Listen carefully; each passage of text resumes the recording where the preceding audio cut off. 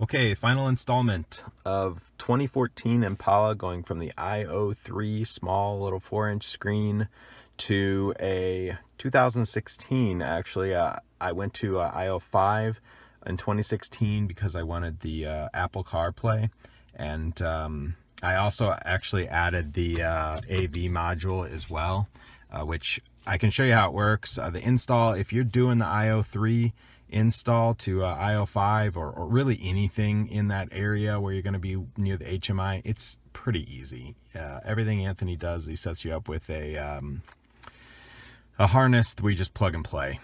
There might be like 2 other small connections to power and ground, but that's pretty much it. So anyway, it took me a while to kind of do this video because I had to put my whole dash back together, and I wasn't putting the dash back together because I was doing an upgrade here with the digital thermostat for the HVAC. But anyway, the very last thing I actually have to do is get this installed. And actually this came off the 4-inch screen, but you know, GM being the eternal geniuses they are, there's a different cap that goes on the screen that goes up and down than the cap that goes on the 4-inch screen that doesn't move. I have no idea. They're very, very close, but I ended up having to order this piece to pop on there. So if you are going from the 4-inch screen up to the big 8-inch MyLink, you're gonna have to buy this piece, and it's like 80 bucks, I think, $78.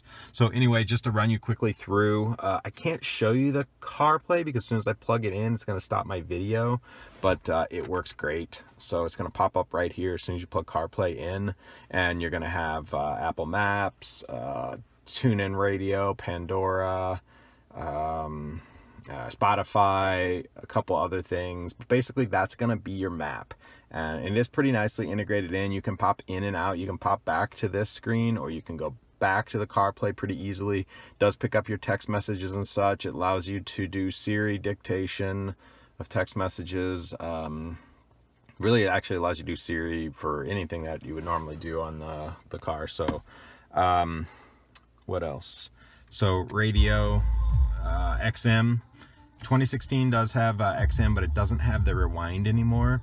But one other thing I would like to quickly mention is I also went with the 2016 because they upgraded the processor in the computer that's basically used to run all of the audio system, and it's pretty snappy. The one in the 2015 was okay, but you know, you'd press a button and it would take a second to get there. But this one, pretty much as soon as you press everything, it instantly goes. So that's pretty much that. You know, XM, AM, FM.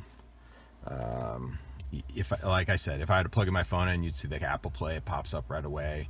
I did do the AV install, which the way I did it is I drilled a small hole in this piece down here, which Anthony will show you the video, but once you have this thing out, you'll see I drilled a hole here, and it gives you a separate cord that you can plug into the phone. Well, I mean, this is an extension lightning cable. If you're Android, you'd have a different one, but it also lets you kind of tuck it back down in there out of the way if you're not doing that. But that gave me mirroring to where I could put everything from my phone on the screen here. So YouTube, Google Maps, whatever, but it does take 2 different connections. The connection that's down here that goes into the glove box is just your normal kind of CarPlay, hey, I'm connecting my phone to my car type of connection.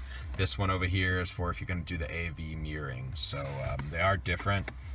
Another thing Anthony's going to have to set you up with is this receptacle down here for the USB is probably different than what you have in your car. The CarPlay does require a different USB receptacle. We don't really know why. It seems like it would use the old one, but it doesn't. So that's an extra expense that you might have there. But other than that, the install's great. I actually like driving the car now. It was so, you know, basic before with a tiny screen and very little integration over here. Now you have full integration between the 2 screens, and everything looks great. So talk to Anthony Brush at MVI Inc. or give him a call. He'll give you his text number. He'll walk you through it. It will be very easy. If you watched my videos, you'll think that, hey, wow, that took a lot, but it only took a lot because we were trying to figure it out. And once it was figured out, everything is just basically a harness that you're going to plug in. And if you are going from i04 or to i05, or you just want to like upgrade from 2014 i04 to 2016 i05 or something like that, it's a lot easier than the i03.